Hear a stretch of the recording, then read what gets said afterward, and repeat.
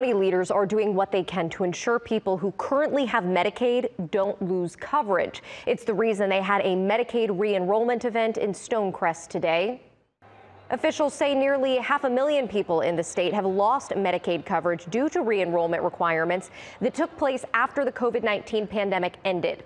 Before the pandemic, people would reapply annually, but that was waived during that period. Now, every single Medicaid recipient in the state has to re-enroll during a 14-month period.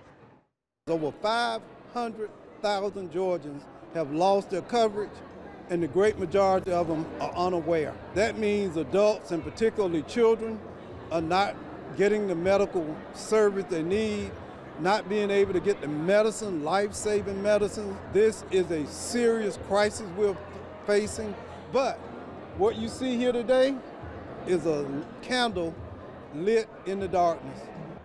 A healthcare advisor says more than 70% of Medicaid recipients in the state are children. 69% are Black and brown. One woman says she's happy the county will allow her to have critical access to health care.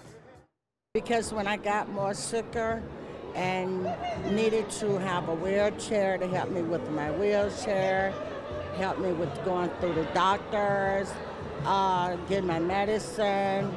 And to learn more about how to enroll, we have those details on AtlantaNewsFirst.com.